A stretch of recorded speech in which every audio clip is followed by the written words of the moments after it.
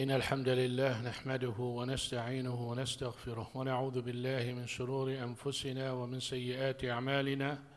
من يهده الله فلا مضل له ومن يضلل فلا هادي له، وأشهد أن لا إله إلا الله وأشهد أن محمدا عبده ورسوله. Hadith Qudusi reflects the mercy of Allah subhanahu wa ta'ala, how merciful Allah subhanahu wa ta'ala is, and how valuable it is when you are sincere and ask Allah subhanahu wa ta'ala to forgive you. عن أبي هريرة رضي الله عنه قال قال رسول الله صلى الله عليه وسلم يحكي رسول الله صلى الله عليه وسلم عن ربه تبارك وتعالى يقول: أذنب عبد ذنبا فقال اللهم اغفر لي ذنبي. Abu Hurairah radiallahu anhu said that the Prophet sallallahu alayhi wasallam is talking about Allah subhanahu wa ta'ala, and that Allah subhanahu wa ta'ala said, my servant made a sin, he disobeyed. Then my servant said, Ya Allah, forgive my sin.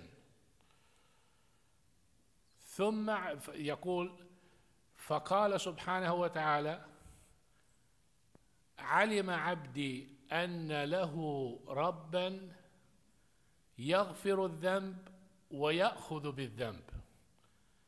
My servant knew that he has a Lord, he has a Rabb who can forgive and who can punish. ثم عاد, the sinful person did the same sin again. Then he said, Allahumma ighfir li dhanbi.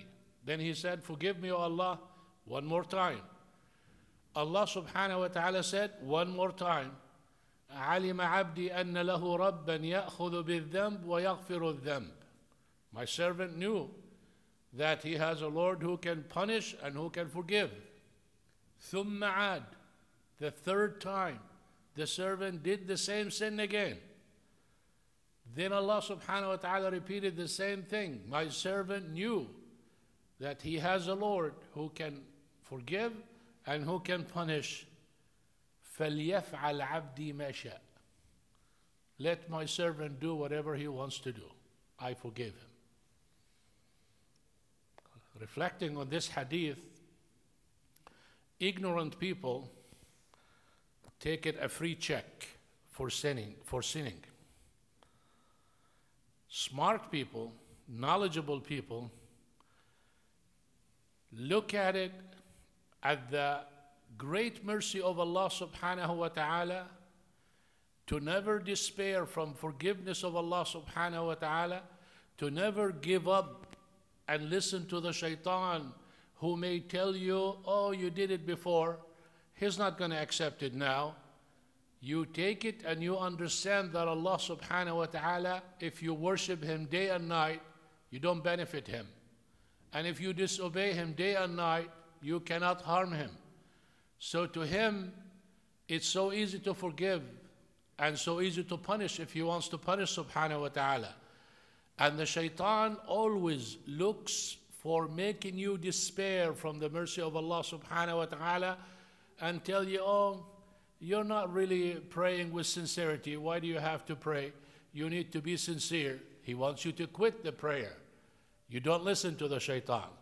The moral of the hadith that you need to leave home with is when you sin, immediately say astaghfirullah and say it from your heart and mean that you don't want to do it again and you will not do it again and you will stay away from it and you will regret it and you will do good to make up for it. If you fall for the same sin again, you're okay. You do the same thing. As long as you're sincere and as long as you're planning not to do it again, the hadith tells you you can, if the sin is repeated 10 times or more, expect Allah subhanahu wa ta'ala will forgive you. What does that teach you? It teaches you connection with Allah subhanahu wa ta'ala. As soon as you sin, you go back to the one who can forgive the sin or punish for the sin, and that is a strong relationship. It builds a strong relationship with you, between you and Allah subhanahu wa ta'ala, that you always know that He's merciful, and at the same time it makes you fear His punishment and have hope for His mercy. And that is the balance that every Muslim should have. Fear the punishment of Allah subhanahu wa ta'ala and always have hope in the mercy of Allah subhanahu wa ta'ala. We call that حسن الظن بالله سبحانه وتعالى. Always think good of Allah subhanahu wa ta'ala. جزاكم الله خيرا. سبحانك اللهم وبحمدك أشهد أن لا إله إلا أنت أستغفرك وأتوب إليك. والسلام عليكم ورحمة الله وبركاته.